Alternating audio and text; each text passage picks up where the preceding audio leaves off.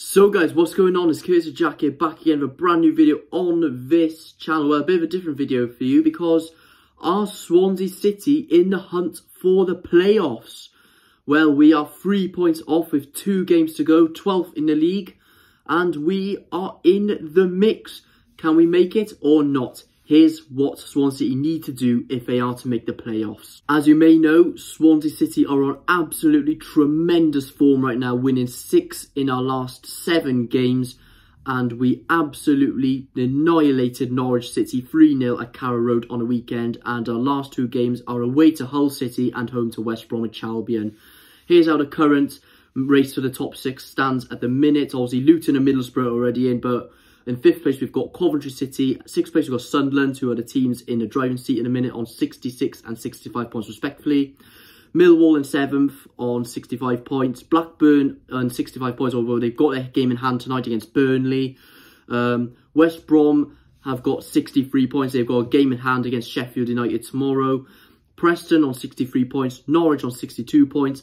And Swansea City on 62 points. So that's from 5th to 12th. And something could go down to the wire, you know. But let's look at the other teams' fixtures. We start off with the 5th place team, Coventry City, where they've got Birmingham City home and Middlesbrough away.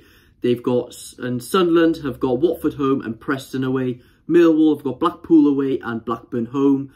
Blackburn have got Burnley home, Luton home and Millwall away. West Brom have Sheffield United away, Norwich home and Swansea City away. Preston North End have Sheffield United away and Sunderland home. Norwich City got West Brom away and Blackpool home. And Swansea have Hull away and West Brom home, as I said. As the fixture list stated there, it's going to be a very tasty battle, you know, because quite a lot of them are playing each other. And Swansea City, what needs to happen first and foremost, they will need to win both of our games. And we need these teams above us to muck up their results. So, yeah, I think this will be a very interesting battle, whether we make it or not. I mean, we were sleepwalking towards relegation back in March, by the looks of it, like joining a relegation battle, 17 off the playoffs, but now we're 3 points off the playoffs. This shows what Russell Martin can really do as a manager. This shows what the players can really do as a team. But of course, the only thing standing in their way for the future is, of course, the owners. But yeah, Russell Martin's proven how good of a manager he is. The players proven how good he is. Andy Fisher, especially the keeper, he has improved a lot, keeping about 5 clean sheets, I think.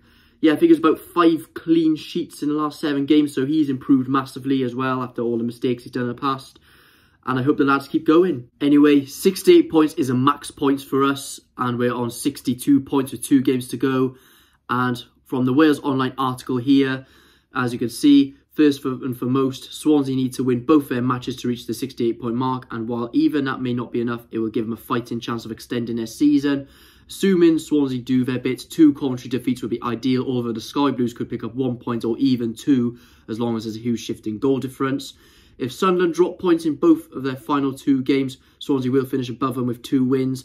Martin's men could even edge out the Black Cats if Tony Mowbray's men win 1 and lose 1 of their final 2 games. Again, as long as there's a massive goal difference swingers. So it's not necessarily the end of the world if Sunderland do win 1 game. Should Sunderland draw with Preston, that would also rule the Lily Whites out of the running. So a statement between those 2 looks to be the perfect scenario. However, a Preston win would definitely be preferred if Ryan Lowe's outfit drop points against Sheffield United. Millwall need to realistically drop points against Blackpool and at best draw with Blackburn. I mean, Blackpool look to be fighting. They beat Birmingham on weekend, so that could potentially give us hope. And a Rovers win over Millwall combined with defeats to Burnley and Luton for Blackpool could definitely prove fruitful, given that Swansea have a better goal difference than the Ewood Park outfit, but a draw certainly works. Sheffield United win over West Brom would massively help us, as it would mean Swansea beating the Baggies on final day, along with Hull weekend with ruler Carl Corberán's troops. In between those fixtures, West Brom could end Norwich hope by either beating or drawing with the Canaries. Should David Wagner's men defeat West Brom, they would miss out by drawing points to Blackpool on final day, or if Swansea overturned the 2-goal swing in the event of a Norwich win. And that just leaves Preston, who will be unable to reach 68 points if they don't beat Sheffield United at Bramall Lane on Saturday. Simple really, isn't it? Yeah. I mean, looking at that, it is pretty doable, isn't it? And 2 winnable games, and potentially these teams above us are 2 droppable points games. You never know in a day, but who knows, eh? We may have something to play for in the final game of the season, and West Brom may have something to play for in the final game of the season. So both teams, Swansea and West Brom, may have something to play for in the final game of the season down at the Swansea.com stadium. We've got Hull City away. It's a nothing game for Hull City, but their home form has been superb, which is a bit of a bit of a worrying sign really, but they're 2 winnable games for us. And the teams above us, we've got to rely on them as well, because we've got to make sure they drop points.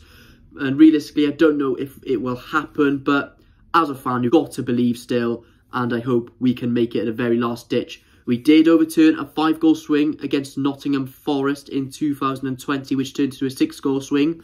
These things happen in the Championship, because as well as the promotion mix being intriguing, the relegation battle looks intriguing as well. So the final day of the Championship season was definitely one for the popcorn. So if you want to see more content, make sure you like, subscribe, turn on notifications, and yeah, come on you Swans, believe in yourselves and make the playoffs. Peace.